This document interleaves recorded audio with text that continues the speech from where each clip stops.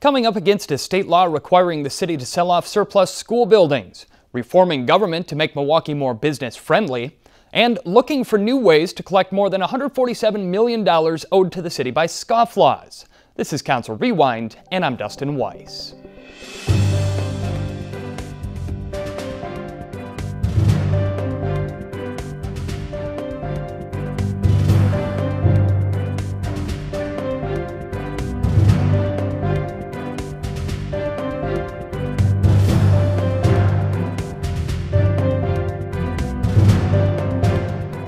Delinquent taxes, fees, forfeitures, even $18 million in unpaid parking tickets. All of it adds up to more than $147 million that could be used to offset the taxes that law-abiding Milwaukeeans pay. Later in the program, city leaders take a new look at ways they could track down the scofflaws who owe that money and collect on it. But first, when state lawmakers put together their most recent budget, they included an unusual provision. Lawmakers who wrote the legislation wanted to be able to force the city to sell off unused school buildings to private owners who would use them to run charter, voucher, or private schools. Milwaukee public schools cannot be considered as a potential buyer under that law, which requires the city to solicit letters of interest from potential buyers. Then it's required to review the offers and close the deals within 60 days. So when the Judiciary and Legislation Committee met on March 22nd, it was for the purpose of approving a list of eligible buyers and creating the committee that would review offers. But it also sought important advice from the city attorney. If the council were not to take timely action, what are the potential repercussions? Well, first of all, let's indicate what timely action is. Under 1961, the clerk via DCD had to list the eligible buildings and give interested education operators 28 days to submit letters of interest. That time ran on February 25th.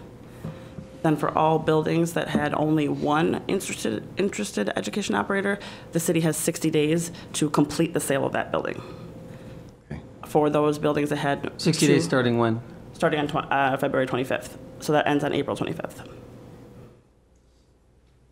For those buildings that had two or more interested education operators, the city has 50 days from the 25th of February to initiate the RFP process and name the committee members that you're planning on naming today. And that is the second piece of legislation that Correct. We would have to determine if there are eligible operators at that point, a points-based system or a determination of who the stronger operator would be. You asked about the potential impact if we don't act. Yes. I can tell you that there are organizations looking at what the council is doing and trying to assure that we are complying with the statute. And we have been advised that if the council doesn't follow the statute, that there will be litigation.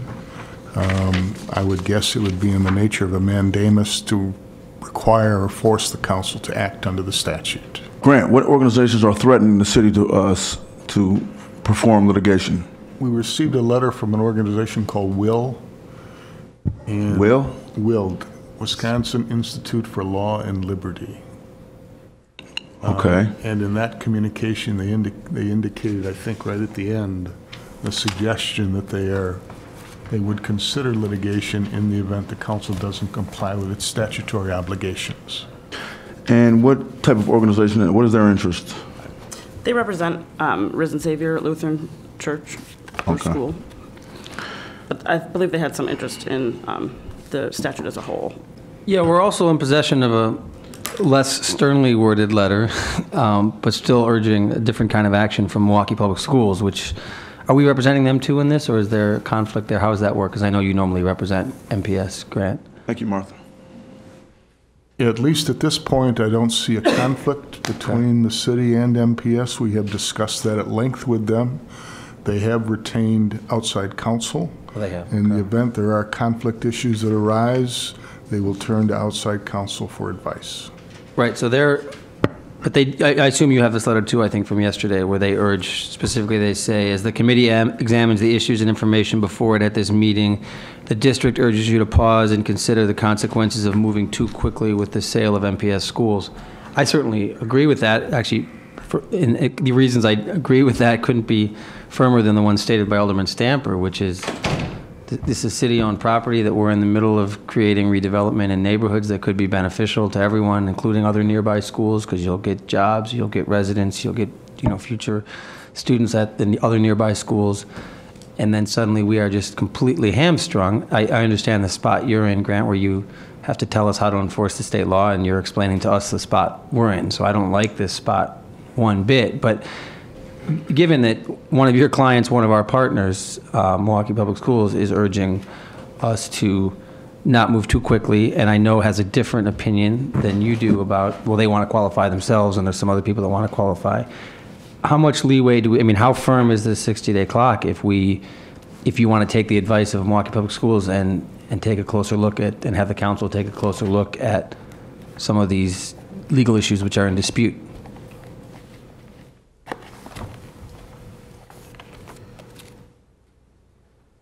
I have not had a full discussion with their outside counsel about potential legal issues. We're going to have that discussion this afternoon. I'm satisfied that the advice that we're giving you is the correct advice. I haven't seen anything to suggest that the advice is incorrect, but I'm certainly willing to listen to MPS. Other than a writ of mandamus, is there the prospect that the city could incur any potential damages for not concurring? I mean, do we face any prospects of damages through litigation? Well, I hate to give you a firm answer on that, but I think it's unlikely. Okay. All right. It may be if we don't complete a sale within the time frame that Well, that's what I'm an talking about. organization could seek damages, potentially. I mean, how do we avoid a situation where a choice school, charter school, many of these are one-off operations. They have a board, they operate one property. Somebody dies, somebody files bankruptcy, somebody leaves town, somebody moves, and suddenly we have another abandoned 5-acre site in the middle of a neighborhood that nobody can do anything about. I mean, how do we avoid that? Under the statute, we are allowed to include a reversionary clause where if whoever purchases the building does not turn it into the school within 2 years of the closing date, that will come back to the Is city. there ability to put a covenant or deed restriction on the title that says if at some point down the line, above and beyond a reversionary clause for noncompliance? I mean, the statute says that these are for operators who intend to operate. And let's say in the case that Alderman Bauman is indicating, we had a situation where someone did just that, but didn't make a go of it 2-4 years down the line. If 2-4 years down the line, they have no interest in that property, they don't necessarily intend to sell it, but now they have that property to say, oh, our school didn't go, but we have an asset that we're just going to turn around and sell.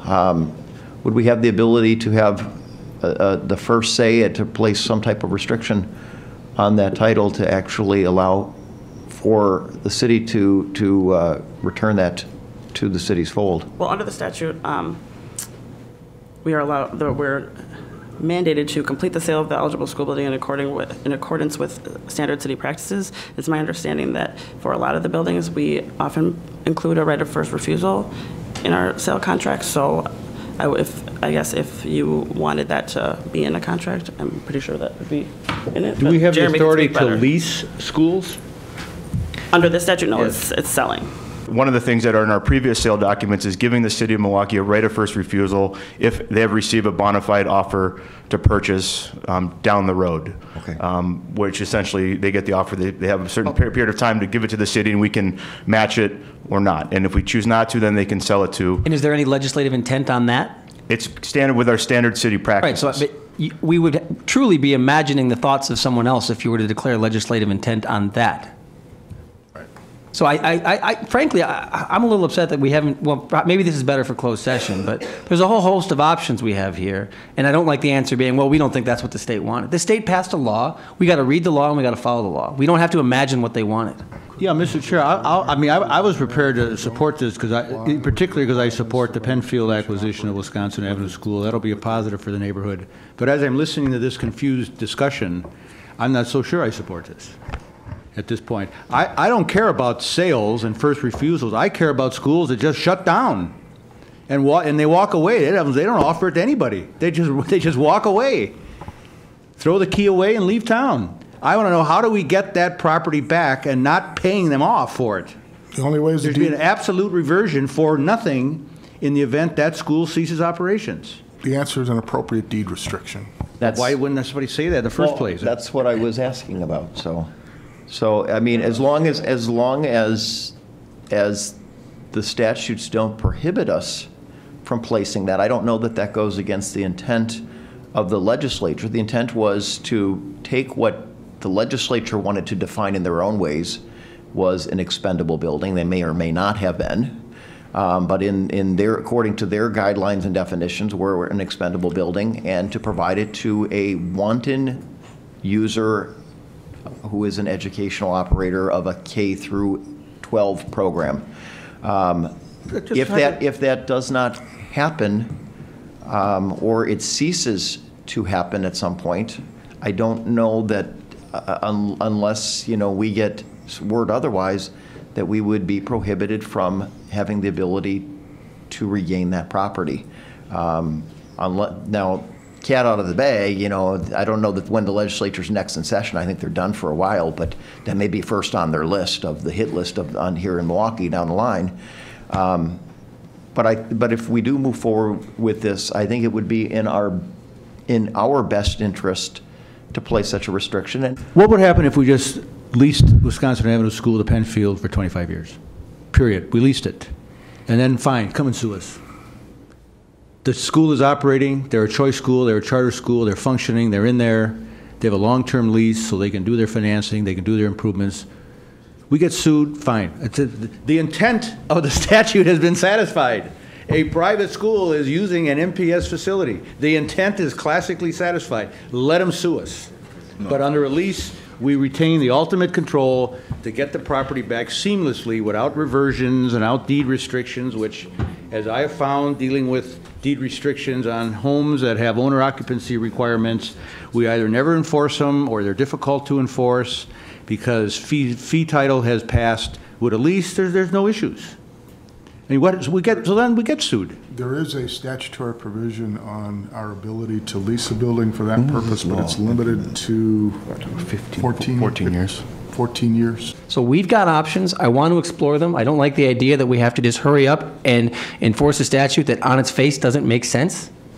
Now, it could be we explore those options, and we really are, our hands are as tied as our counsel is currently implying. But I'm not satisfied we've truly, in good faith, explored all of our real options. So we're going to work with you.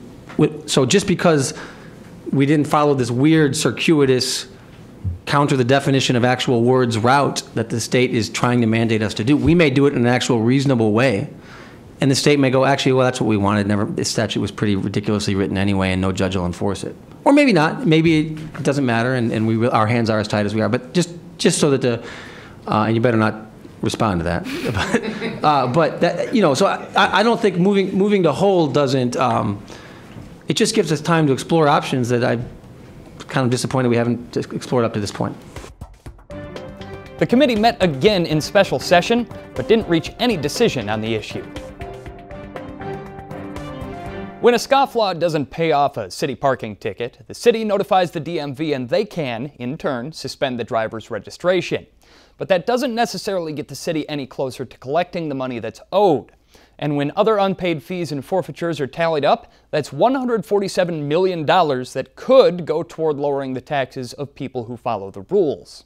On March 21st, the Judiciary and Legislation Committee met to discuss new tactics for collecting debt. This outstanding debt work group will look at money owed the city of Milwaukee, which according to the comptroller's latest report is $147 million in outstanding fines and fees. The last time we did this was 2005.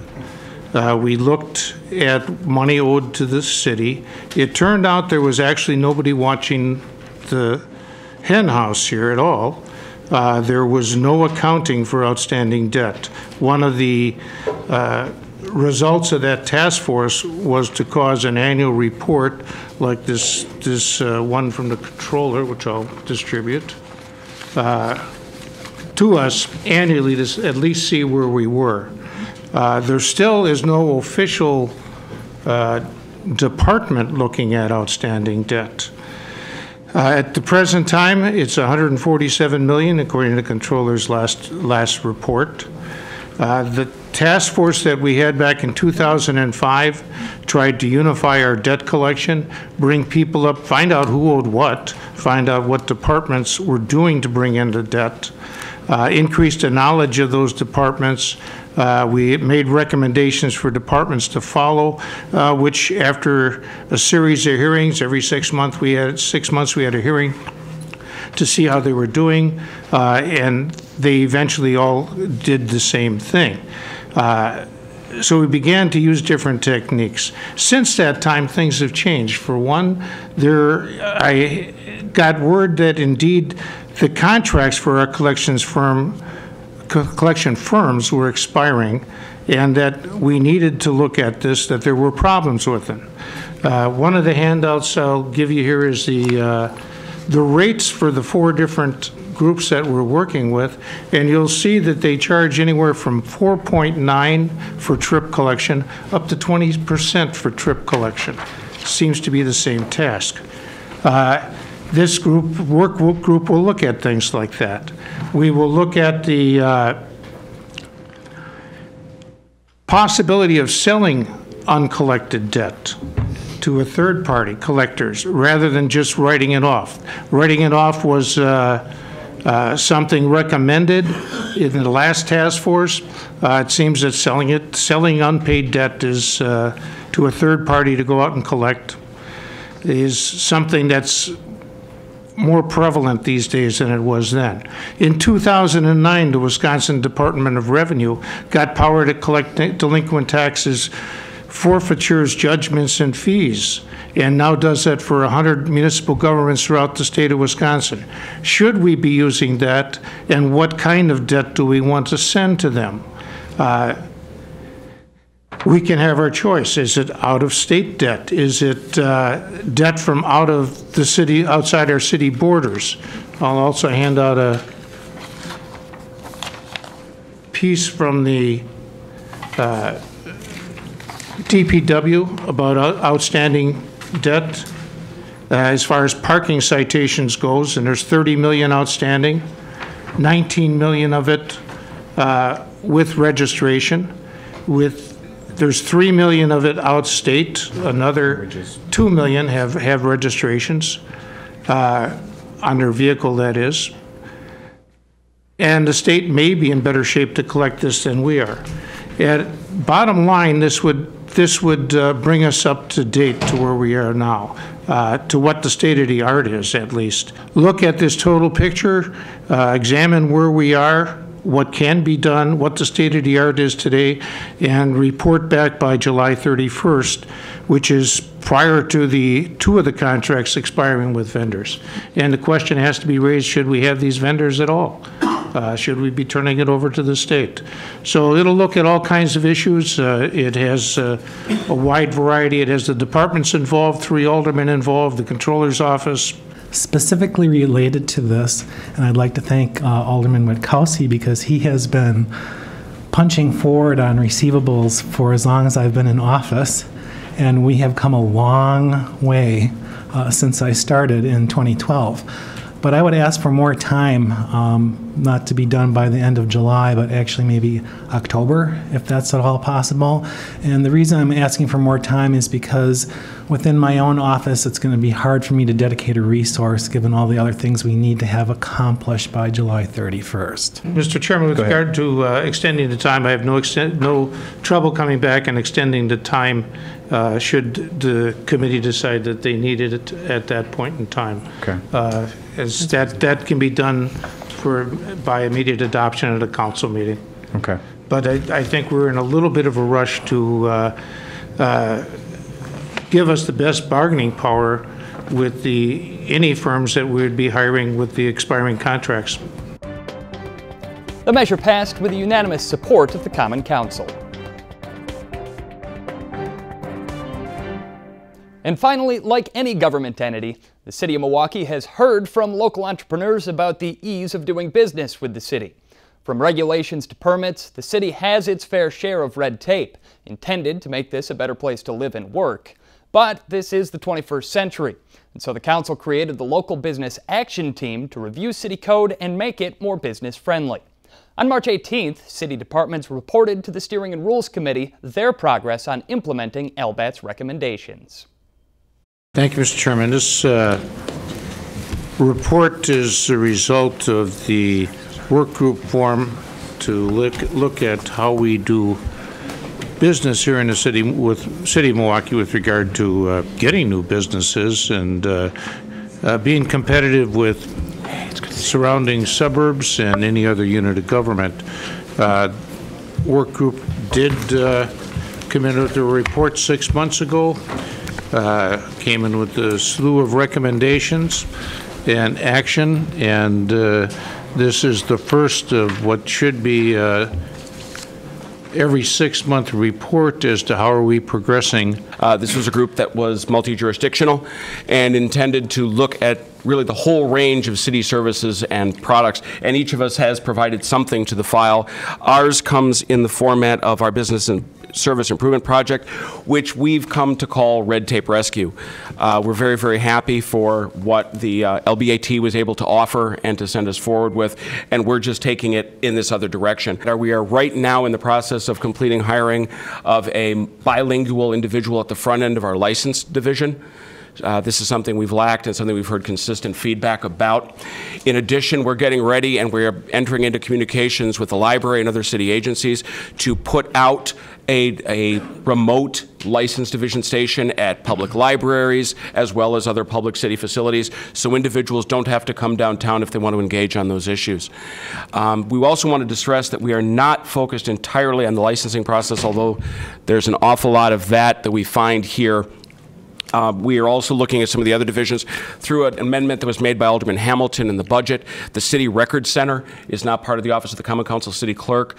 When it was taken over, we discovered that it was open on a consistent basis only 2 days a week. We know that there are individuals that want to come down there to receive plans and receive documents, and so very, very shortly, without any additional allocation of resources, we're getting ready to open it 5 days a week, so that people who want to come down there and view those plans can do that. Similarly, once we have completed our full hire down in the license division, we are prepared to begin offering for the first time evening hours for individuals who want to come down. Probably looks to be on Thursday. Individuals who want to come down and apply for licenses here at City Hall after hours until as late as we're hoping it'll be about 8 p.m. So we're going to be doing that. The thing that we're the most excited about is the opportunity to work with other agencies on collaborative efforts. And I would be remiss if I didn't mention the Navigator the Business Navigator, that is a joint effort of just about everybody you see sitting in front of you, that's partially funded by a grant from the Small Business Administration. Deputy Commissioner Brown, Martha Brown, asked me to bring this to your attention. We are hoping, this is a product, if you are an individual in this city, and I know this was something that Alderman Wachowski was very concerned about, if you are an individual in this city who is hoping to open, let's say, in a mixed-use historic property, and you want a food dealer's license as well as a liquor license, you have this series of hurdles you hope or that sidewalk cafe. With a sidewalk cafe, God forfend. Yeah, let's throw everybody in. And if you want to do all those different things, that's a lot of stuff. And we are hoping to build, and it's going to be a long process. I don't want to kid anybody. everybody, because these are complicated things. But we are hoping to build in the form of this Navigator a piece of software that an individual who open those businesses can go to and go through a series of questions as detailed as they need to be, so that at the beginning they can see what they need to do to work through each step of our bureaucracy. And as much as is possible, I'll let them apply for those pieces right there online. As Jim alluded to, the Acela system or land management system, we've expended a significant amount of resources over the last several months in development and implementation of that. These are going to deal with several of the business improvement initiatives that were identified in the original report, such as electronic plan submittal, online project tracking, and the ability for folks to check on their make applications for certificates of occupancy, and interdepartmental management and tracking of development projects are all going to be lumped into that Acela project, and we're excited about that. We already have a hub of it active in the development center, dealing with DPW permits and working out some of the challenges that any new system is going to bring to bear. The Development Center has, at this time, allocated space to the Health Department, and we're looking forward to that enhanced relationship. And in terms of coordinating inspectors to go out to establishments when they're doing remodeling or expanding their business, what is the coordination right now between the Health Department and DNS on those inspections? You know, I don't have a good answer for you at this time, but I certainly will take a look at it. I think they're independent, and they are disjointed at this point, but I'm sure that there would be an improvement. Is there something in particular that you're reaching for? Yeah, I think you said it very well. It's disjointed. So when somebody's spending money in the city of Milwaukee to expand their business, they don't want to hear from somebody saying it's disjointed. They want to say that it's going to be coordinated, and that when they hire a contractor, they don't have to wait 2 weeks for the inspector from one department and an inspector from another department to meet with them while the work is put on hold. So I think when there's coordination and there's the ability to do things where we make it easier and friendlier for people to do business in Milwaukee. There were recommendations within the report that we are in the process of carrying out, as they're listed as underway or not quite done. But one was to create a new coordinator position, and to expedite that, we look to reclassify one of our food inspector positions to have the capacity to be in the development center full time. And while that process is hopeful to be completed by mid-April, as we work with employee relations to do that reclassification, we haven't stopped the work moving forward. We are training our coordinators right now, because they'll be rotating through, so that we'll always have support in that development center. We did do a zoning change that you guys passed last late summer that makes it easier for food production and for alcohol production, microbreweries, mini distilleries, et cetera. That's proved quite successful. It's a very big, booming sort of a thing, and we're cutting basically the red tape regarding those. We have a number of other zoning changes that we're constantly looking at in ways to try and make the city more business friendly, and at this time, I'm taking the the list of stuff that we couldn't get to last year, and I'm trying to work up another batch of proposed changes. One of the other things that's highlighted in Martha Brown's letter is that we just passed the creation of a zoning district called IC, or Industrial Commercial. This is something that was requested by the business people on St. Paul Avenue in conjunction with Menominee Valley Partners as part of efforts that the department did in creating the Menominee Valley 2.0 plan. This basically creates some flexibility in an area that was totally zoned just straight industrial. It allows for some commercial uses, and it kind of sets up a showroom kind of district. Again, this is something that was really driven by the businesses in that area for that, and we look forward to doing more of that sort of thing in the years to come. The report was placed on file. That's a look back at some of the important issues from the most recent Common Council cycle. For the City Channel and Council Rewind, I'm Dustin Weiss.